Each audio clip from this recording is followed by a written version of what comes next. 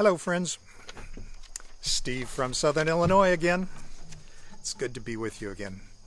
It's a beautiful fall day, cool. As I was driving to the hospital this week, I saw the first touches of color on the trees. Now down here, that means we may have a few sumac that are turning bright red, but most of our trees do brown really well. So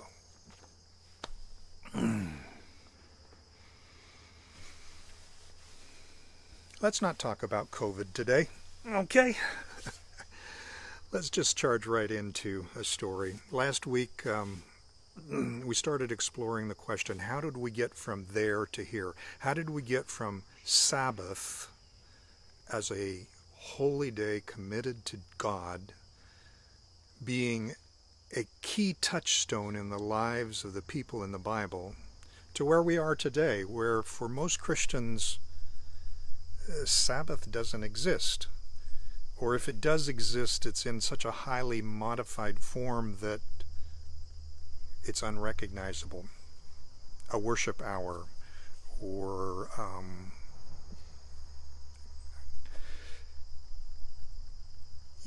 how did we get from there to here, where for most Christians the word Sabbath is negative? So Vivian and I were newly married and on our honeymoon. Now our honeymoon consisted of one night in an RV parked in a state park, and then a 4-hour drive to the summer job that we were going to be working at a youth camp in the northern part of the lower peninsula of Michigan. And as we were driving, we were talking, and we discovered that we had dreams for what was going to happen that summer. The camp had a wonderful, fully stocked ceramics department, and Vivian was looking forward to making dishes for our home and serving dishes and vases. She was excited about the ceramics. I, on the other hand, had the loan of an Olympus SLR with a full battery of lenses, and I was looking forward to doing photography that summer. I knew that ospreys and bald eagles sometimes visited the lake there at the camp. I knew that there were wildflowers and other birds. All of my passion for nature was channeled into photography, and I was looking forward to that. But as we were talking, we realized that both of these hobbies, these passions, involved money. And we were poor college students. We were working at the camp to earn our tuition for the next year, and we would receive no pay. So any money that we spent had to come out of our meager savings. And as we talked about our dreams, we rapidly realized that our dreams exceeded our pocketbook, which then led to a discussion as to whose dream was more important and merited the most investment. The discussion got quite heated, but eventually a tense silence descended. Our first marital discord. Oh. We drove for a while in silence, and then Vivian said, "What would you think of?" And she suggested a possible solution. What would you think of us each having an allowance each month that we could spend however we wanted? Wow. How much would that be? And the conversation now rapidly refocused from our dreams to the practical realities that we would be facing at the end of the summer. How much money did we need to have each month in order to make ends meet? Now, I was blessed with a wife who is very skilled at creating budgets, and she had already been doing research on this, and she knew how much our rent was going to be. She already had an estimate of how much we would need to spend for money, for clothing.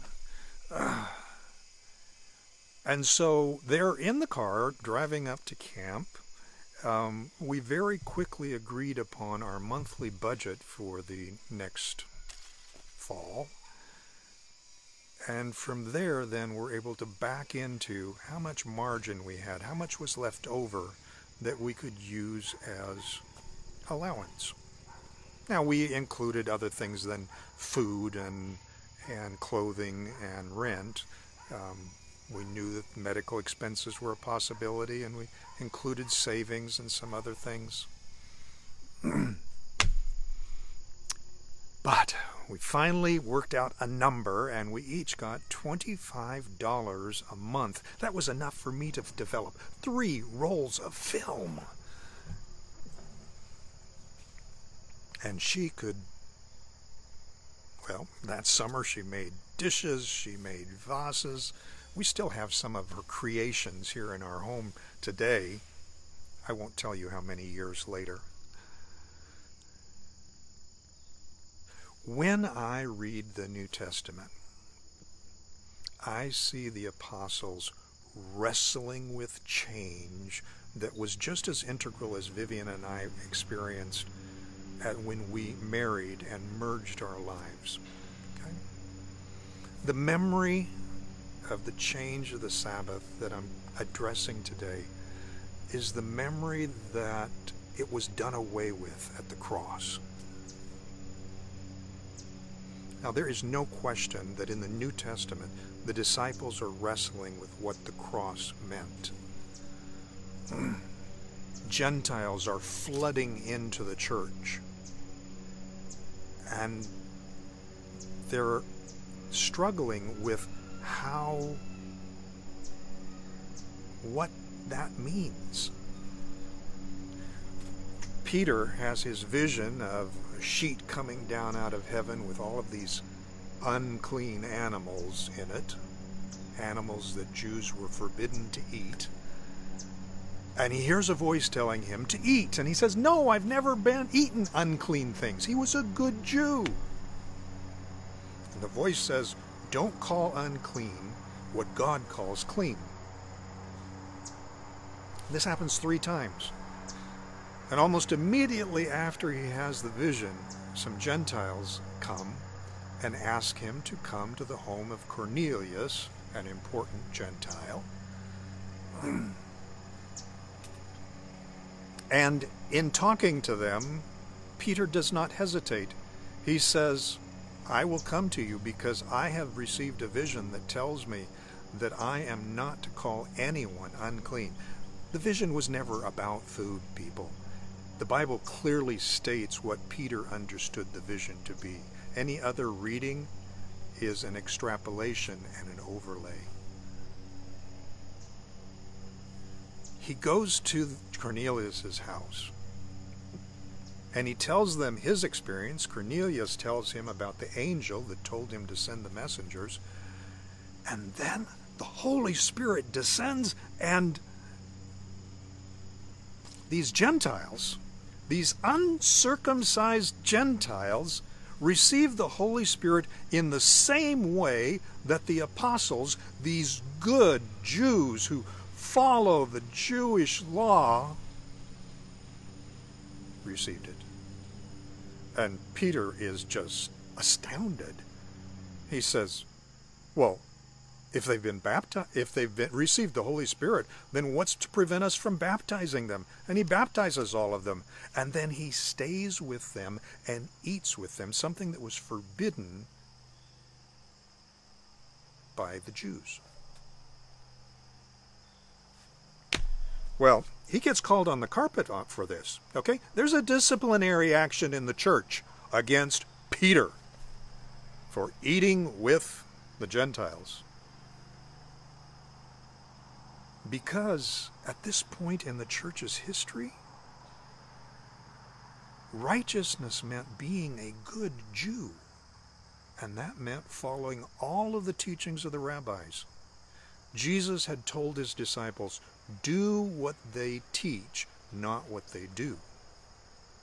And so the early Christians were good Jews. They did Jewish things.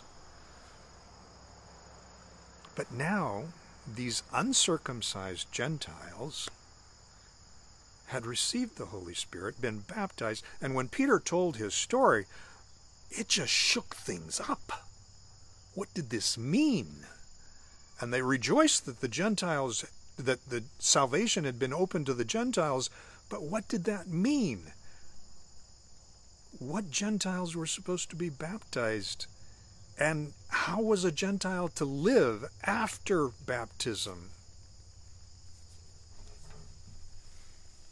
Well, then Paul showed up on the scene, and his ministry to the Gentiles began exploding, and Gentiles started flooding into the church. And when he got back from his first missionary journey, he was met by some people from Jerusalem who said, "You've got to be circumcising all of these Gentiles." And that led to the first church council, the first attempt to bring consensus within the church. But before we talk about that, we need to have some context here, okay? The Jewish worldview at the time appears to have divided people into Jews and Gentiles. You see that in the Bible. You also see reference to God-fearing Jews. Gentiles were divided into three classes. There were the heathens, or barbarians as the Jews called them, who were idolaters. They worshipped other gods. They had no interest in Jehovah and God. Let me get the sun out of here just a bit. There we go. But then you had two classes of Gentiles who had left idolatry and committed themselves to worshiping God. One group were called the righteous converts. They accepted circumcision. They became good Jews, and they were treated as good Jews, which meant that when they went to the temple, they weren't excluded from coming into the court of the temple. They were Jews. When they went to synagogue, they were allowed to sit with the men in the center of the synagogue. The other class were the God-fearing Jews, the converts of the gate. They worshipped God, and they had abandoned idolatry, but they didn't undergo circumcision. And the rabbis had decided that these converts of the gate only needed to keep what they called the Noahide laws, the 7 laws of Noah, which were 7 rules that the rabbis could deduce from the book of Genesis. Don't murder. Don't fornicate. Sex outside of marriage. Okay? Don't take God's name in vain. Don't worship idols. Don't eat blood. Okay? There were 7 rules that they had made, and most of them are in the 10 Commandments. The only 2 that are outside of the 10 Commandments are the prohibition on eating blood and the command to participate in setting up the rule of law within the community. So these Converts of the gate, these limited converts, were only required to follow these 7 laws, whereas the full converts, the righteous converts, were required to follow all of the rabbinic teachings and doctrines. When the Council of Jerusalem was called, they decided on a limited number of rules that, the sun is migrating on us here, of rules that these new converts would need to follow. In other words, they decided on a definition of righteousness that was more limited than what the full converts were required to do. So basically they said, if a Gentile wants to be a Christian, he doesn't have to become a righteous Jew, a righteous convert. He can become a limited convert and have full access to the community.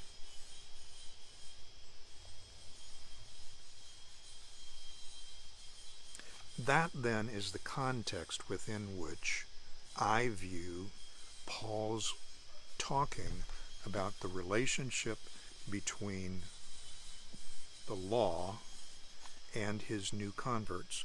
Because this ruling, this consensus in the leaders, did not sit well with all of the church. There were still conservative Christians who said, no, to be a Christian you have to be righteous, and to be righteous you have to be circumcised, and you have to keep all of the dietary restrictions, you have to keep the feasts. Paul was not at all impressed with that logic. And so that's the context within which these passages that I'm going to read come for me. Okay? Colossians 2, verse 14. Blotting out the handwriting of ordinances that was against us, which was contrary to us, and took it out of the way, nailing it to his cross. The handwriting of ordinances. That's often translated as the law, the 10 Commandments, and all of the writings of Moses. Now, in the writings of the rabbis, who were much closer to Christ's era when they were writing, this word that's translated ordinances was used for the rabbinic rules, the traditions that they had added to the law.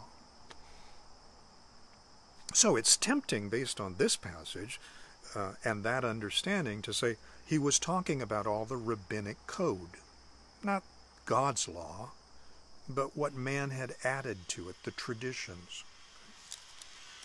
Now in Ephesians chapter 2 and verse 15,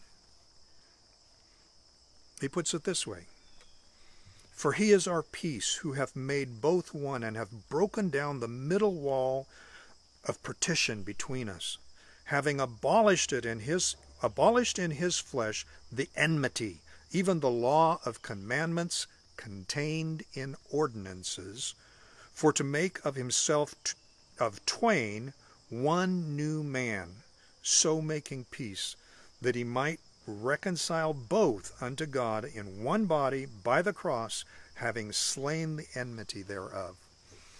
Okay. He's talking about something that existed in both the temple and in the synagogues. In the temple, there was a wall about 3 feet high that defined an outer area where Gentiles were allowed. But on that wall, and we actually have one of the inscriptions from that wall that was unearthed, on that wall were these stone inscriptions that said, "No Gentiles beyond this point on pain of death." When they said no Gentiles, they meant it. And there were armed guards stationed there. Okay? Paul almost lost his life when he was accused at the end of his ministry of taking a Gentile past that watchware. In the synagogues, There was no wall, but you had a central chamber where the men sat during worship. Then there was a screen on one side. The women sat on the other side of the screen. And then in another area, even further away, there was a second screen, and all of the Gentiles of the gate had to sit back there. So to be a Gentile of the gate meant to be excluded, kept separate. Jews were allowed to eat with full converts. They were not allowed to eat or associated with limited converts, the converts of the gate. Okay. And Paul is saying that partition has been broken down in Christ. Jew, Gentile, there is no difference when we accept Jesus Christ. Once again, it's easy because here too, that law, that wall between us that was broken down is contained in commandments contained in ordinances. You don't find that separation of Jew and Gentile in the Old Testament, in God's law. That was something that was added through the traditions. It's tempting to divide those two. Until we go back to Romans chapter 10.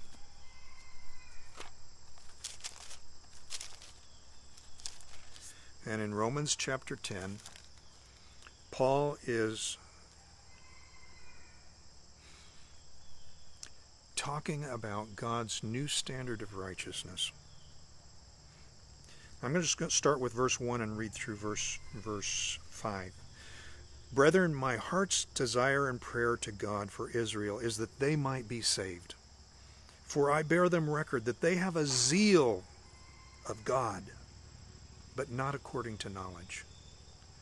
For they, being ignorant of God's righteousness, and going about to establish their own righteousness, have not submitted themselves to the righteousness of God. For Christ is the end of the law for righteousness to everyone that believeth. My perspective is what he is saying is, being good isn't enough. Being good doesn't make you righteous, friends. We are only righteous when we are transformed from the inside by the power of God's Spirit living in us. It doesn't matter whether our behavior is good. Our hearts must be purified. And that's not something I can see in you. I can't see your heart, and you can't see mine. Okay? What does this have to do with the Sabbath? Well, back in Colossians chapter 2, I read verse 14 last time about the blotting out of the handwriting, nailing it to the ordinances to his cross. Verse 16, let no man therefore judge you in meat or in drink, or in respect of an holy day, or of the new moon, or of the Sabbath days.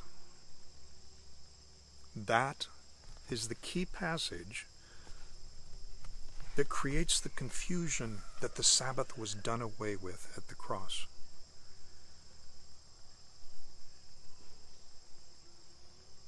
No one would say that the Ten Commandments were done away with at the cross. Well, some people do.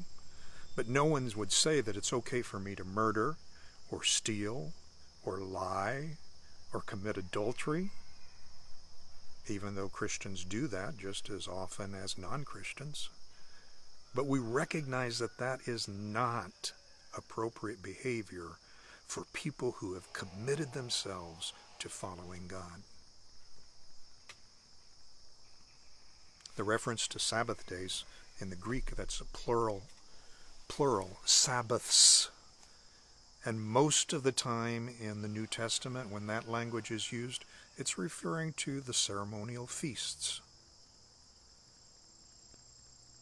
But Paul's point is, don't judge each other based on these religious behaviors.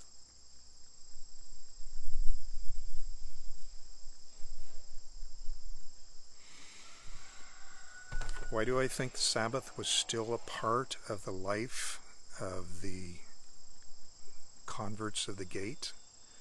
Which is what Paul was arguing for. He was arguing that Gentiles who kept the Noahite laws were living righteous lives. Why do I think the Sabbath was a part of that? Because they were in church every Sabbath. He met them at the synagogue. He taught them at the synagogue. And when they got kicked out of the synagogue, he met with them every Sabbath, again, teaching them. They were already Sabbath keepers. It was an assumed part of the definition.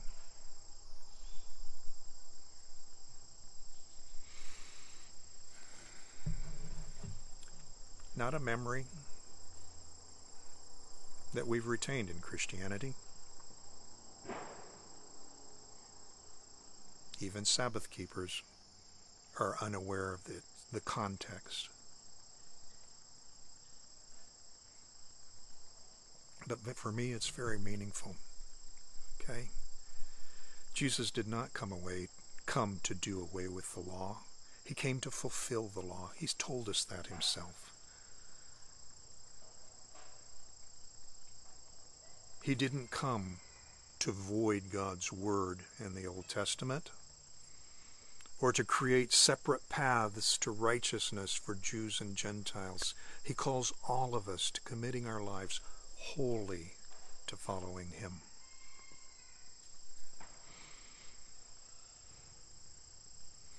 There's one fourth memory that I wanted to follow, but I guess we'll have to do that next week because time speeds by. I enjoy spending time with you, friends, okay? It's stimulating to me to share what I've learned. I hope you found value today. Be safe, be prudent, but above all, keep looking up, and I'll see you next week.